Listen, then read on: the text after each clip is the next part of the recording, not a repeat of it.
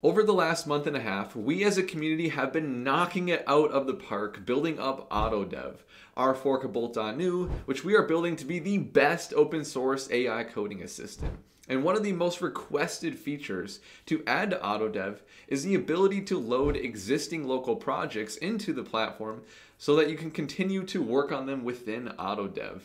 And I am super happy to announce that it is finally available. This super highly requested feature is now ready for you to use thanks to Edward, one of the core maintainers of oTToDev, who also has his own YouTube channel that I'll link to in the description of this video because I really want to give credit where credit is due. It is so awesome that we have this now. There are also a lot of other incredible people making equally amazing contributions to oTToDev, so we're going to dive into all of this right now. And also, a couple of weeks ago, we started a roadmap for oTToDev just to lay out the vision. And at the start of that roadmap is a bunch of really high priority features that we've already started to knock out. These are the things that we really need for oTToDev to make it a mature project. So I'm super excited to show them all off and talk about what's going on. Also, really exciting developments on the horizon for oTToDev. Very soon here, we are set to announce a strategic partnership that is going to absolutely supercharge this project beyond what I could have even dreamed of when we started. It's really a best case scenario. Really looking forward to announcing this to all of you very soon. We are still figuring out the timing and logistics for everything, and so that's why I can't speak to it a ton right now. But later on in this video, I will talk about how it is going to help oTToDev and really turn it into the mature project that we are all looking for. Really exciting stuff. So with that being said, let's dive into everything we've got. All right, so let's dive right into testing out this new local project load feature. And I'll also showcase some other features as we're going through this example here, because you can see looking at the UI, there is a lot of work that has been done on oTToDev since the last time I made an update video. So many cool features here. We've got importing chats, which you can export by the way as well once you're actually within the coding view. Import folders, that's what I'm about to show here. A lot of really neat UI changes to make it more similar to the commercial Bolt.new. Also, if you go into the chat history here, you can search through your chats now. You can collapse the model settings so you have more room in your UI. And yeah, so many cool things here. A lot more once we actually get into the coding as well.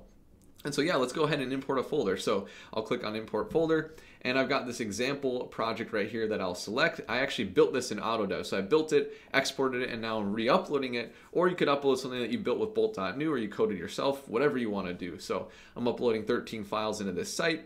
I'll click on upload, and boom, there we go. It loaded everything in, and it also understands all the files that imported as well. So I could say something like describe these files, and it's going to have all that context it needs to continue from where we left off with whatever I imported here. And so yeah, it totally understands what's going on here, which is super, super nice. The one thing I'll say, there is a limitation to Bolt.new as a whole when it comes to loading in projects. You're not going to be able to load in massive, massive projects because that's just going to crash the site as it's trying to import all the files. And so make sure that you keep it to, I don't know, maybe less than 100 files just to be safe. Also, don't bring in your entire node modules folder, because even though we have an ignore set up to not take in, like .github or node modules folders and things like that, it still has to be brought into the front end before it can be filtered. So just keep in mind, keep your imports nimble, and then it'll work really, really well. So yeah, I can toggle the model settings here, nice little UI change, and then yeah, we can look and see its answer, and yeah, it totally understands, and it can even extend this. So I could say, extend this to improve the UI. I'm just giving it something very generic here just to show that it's able to work with these files as well. It's not like it just understands it. It's actually as if we coded this entire thing and we're just continuing on in the conversation. So absolutely beautiful. Also, some other features here. You can revert to a specific message in the conversation, which is really, really helpful, because if it messes up and you just want to scrap what it did in the last message or last couple of messages, you can do that. You can fork the chat from this message as well. Really, really awesome features that we just need so, so bad. You can export the chat. So this is that option I was talking about earlier, so that back in the main UI, you can import a chat. There have been some enhancements to the prompt enhance feature as well. So many amazing things going going on with this project here. So what I'm going to do here is pause and come back once this is done updating my code. All right, so it's finished making its changes, really proving that it not only understands the file structure, but it can interact with it just as if I had coded it up within the same conversation. Absolutely phenomenal. One thing I'll say when you import projects, a lot of times you'll have to tell it explicitly to run the installation and execution commands. And so I did that here, and then it ran the npm install and npm run dev to spin up this site that we see right here. So yeah, you can just like type a message and then it responds with an example. This is just a very basic prompt. It doesn't look the best because I just threw out a random prompt, have it build something just as an example here, but yeah, it looks pretty neat. Like, this is pretty awesome for just a single prompt. I loaded it in and was able to make improvements to it as well. So absolutely phenomenal. Loading local projects is working great. All right, I want to go over the roadmap here, even though I have on another video already, just to set the stage for some of the new features that I'm going to showcase right now. So if I scroll down on this roadmap, we'll get to this first set of high priority features because some of them we are working on right now, others have already been implemented. So loading local projects, obviously what I just showcased, that is done. Next up, loading GitHub projects. That is in progress, and I'll showcase that pull request as well, even though it hasn't been merged in yet. And then the other one, attach images to prompts. I'll also showcase this one, even with a demo later in this video. This one's in progress and is almost done. And then some other ones that we're still working on here, but we're nailing these down. We're making very great progress on that, which is super important to set the stage for going down the rest of our roadmap here, which, by the way, we're going to keep extending this roadmap as we continue to lay out the vision for oTtoDev. So super exciting stuff. And with that, we can dive into recent changes to oTtoDev. All right, where I last left off on my last update video for oTtoDev, we were at the streaming of code output by the Codicus, which, by the way, he's made some other phenomenal additions that I'll cover later as well. And so since then, we've had a lot of amazing changes. Not all of them are covered here because I want to keep this list pretty concise, but a lot of tiny additions to oTtoDev as well that are just as important to make the project really mature. So I'll cover some of those and other PRs very quickly too. But we have Edward. Again, I'm linking his YouTube in the description of this video. He added the ability to revert code to earlier versions, which I already showcased. Then we have the Cohere integration by Hassan. Also by Hassan, dynamic model max token lengths, which is really important because different models had different requirements for max token lengths. And then Sujal has added in prompt caching. And then again, the big high priority task that's been knocked out, loading local projects, again, from Edward. So he's been making some incredible additions. And then we also have some other high priority things that are in progress here, almost done. The top one being attaching images to prompts. And so we've got that almost done here, just a couple of additions that need to be added to really make it a PR that's ready to be merged, and I'm working with the developer on that, but this is going to be really exciting to bring in, and I'll even showcase this later on in the video, giving a little demo with that. And so yeah, some other pull requests that I want to cover really quickly here with some smaller things. Dustin Loring has been doing some phenomenal additions to oTtoDev super recently. Even as recent as this morning, I've merged in a couple of PRs from him. And so some stable additions that he added, just like some things to really make this project all cleaned up and nice and tidy. A lot of work that he's been putting into this. Also, he's one who worked on the UI and helped me bring in the prompt caching request from Sue Hall, which, by the way, this is the original PR for that. So thank you so much for your work on this. This is super important as well with the prompt caching. But yeah, and then back to the PRs here. A lot of little things that are super, super important.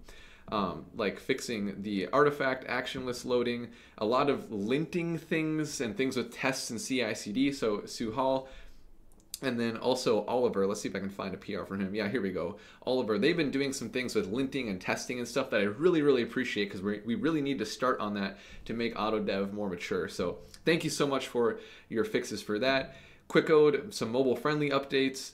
Here we got the Cohere support, so many really awesome things. Then also the Codicus, he also added this dedicated documentation page for oTtoDev. So whenever we have a new merge in a main, it recompiles this based on the readmes we have in the repo, the markdown files that we have for like the contribution guidelines and our main readme, and it makes a dedicated page for the documentation, which definitely makes the project look more mature. I appreciate this a lot. It really is just taking what we have in the repo, but it makes it so that you don't have to go within the different markdown files there to see all this. We even got like the new FAQs as well, which I added pretty recently. So super cool that we have all this here. I appreciate that a lot. And so yeah, with that, that's pretty much everything that's been added in. Now I want to talk about some of the in-progress stuff that is really exciting. First up, we have the Git repository integration, so you can load Git repos into oTToDev just like you can load local projects. This is in progress by the Codicus. He's been making a bunch of other amazing changes, so I definitely trust that he's going to knock this one out of the park. It's not ready yet, but it will be pretty soon here, and then that's going to be an awesome addition to have along with loading in local projects. So whether it's in Git or local, you'll be able to take care of both. So really looking forward to this one. The other one that we have that I already alluded to is attaching images to prompts. This one is super close to being ready. So the only reason I haven't brought it in yet is I just have a couple of pieces of feedback for the developer here just to make sure that it is a top-notch PR, because this is a really important request. This is a really important feature to get right. And so, yeah, we'll be bringing this one in really soon, but I actually want to showcase this to you right now because it's that close to being done. And I'll even show you how you can do that. So if you have GitHub Desktop installed, you can go down to the bottom of the pull request and open this in GitHub Desktop. And what that's going to do is switch you from the main branch to a branch specifically for this PR. And then within my terminal here, I can run pm install to reinstall the packages because things are going to be a little bit different in this branch most likely. And then I can either run with Docker or just run with pm right in my command line here. So just to keep it simple, I'll just run it with the pm run dev command right here. And then I'm going to open up my Google Chrome Canary again and go back to my homepage and refresh, and then boom, there we go. So now we are within this pull request specifically where we have this new button here to upload a file. And so I'm going to upload a file. I'm going to go back to my documents. I have this sample web page right here that I'm uploading as an image. And so, yeah, you can see this is working really, really nice. And I can even start by asking it to describe this image just to show that Claude can actually comprehend this image that I uploaded. And by the way, this is only going to work for models that actually support images, like Claude, for example. You could go to OpenAI and go to GPT-4o. That's another example. But if you go to Llama and you try to use like Quen Coder, for example, it's not going to understand images. So make sure that when you test this out, and once this is in main especially, that you actually use a model that can understand images. So I'll have it describe this image here. Let's see what it comes out with. So yeah, there we go. It describes this website very, very well. That is perfect. And one of my critiques is it doesn't show the image yet right here in the chat history. That's one of the things that I'm looking for before I merge that. But once we have that, this is going to be like absolutely perfect. And so now I can even say code up this website for me. Now I'll go into the web container and it'll try to replicate it. And usually when you upload an image like this, even the best models like Claude can't replicate it super well, but you can definitely see here, even just looking at the text in the HTML here, that it definitely is understanding the image and then trying to replicate it. That's the important part here, is the feature works. I don't know if the results are going to look the best, but let me pause and come back once it's done and we'll see if it can even match it at all. All right, so it is done, and yeah, the results are about what I expected. It doesn't really have images, and so that hurts it a lot as well. It didn't replicate it extremely well, but yeah, like I said, you can definitely tell that the feature of image uploading is working because it is at least a replica to some extent with the layout and the colors. So yeah, it's pretty cool. This feature is working great. Looking forward to have this in the main repo very, very soon here. Now I want to spend a little bit of time talking about the strategic partnership that I mentioned at the start of the video. And like I said there, we're still working through the timing of the announcement and logistics, and so I can't talk specifics yet. But it's still really important for me to share with you how that's going to help oTToDev, because there's definitely a couple of big opportunities that we have to take oTToDev to the next level. First of all, we as a core maintainer team have done pretty good with organizing this repository, considering it's only a month and a half old. But it's still definitely not the most well-organized open source project by any means. There's a ton of opportunity for improving tests in CI/CD, creating issue templates, managing our pull requests better, even managing the community better. And this partnership is going to bring in open source experts who are going to really make that happen. We as a team have really been putting in the time and effort now, but this expertise is what's really going to make this project shine as an open source effort. Also, this strategic partnership is going to bring in financial incentives, which is the reason I haven't started a crowdfunding campaign yet. So when I say financial incentives, I mean things like rewarding people for contributing to oTToDev, supporting the core contributor team, myself not included by the way, but really just everything that we need financially to, again, take oTToDev to the next level. And also this partnership is going to bring a lot of visibility and credibility into the project so that it is definitely going to transition into something that is not just a hobbyist project. This is going to be the real deal and really what pushes oTToDev to be the best open source AI coding assistant. So really exciting stuff coming soon. Stay tuned for the announcements for that. Definitely still a lot of work that has to be done for oTToDev to really turn it into the best open source AI coding assistant. But we are certainly getting there. The progress has been phenomenal and super encouraging for me and the entire community. And stay tuned for all these updates that we got coming up soon for oTToDev. And if you haven't recently, go ahead and download all of the cool new features, some of which I showcased in this video, and try it out for yourself. And also join our think tank as well, our oTToDev community, and just be a part of everything that is happening here. If you appreciated this content and you're looking forward to more things oTToDev, I would really appreciate a like and a subscribe. And with that, I will see you in the next video.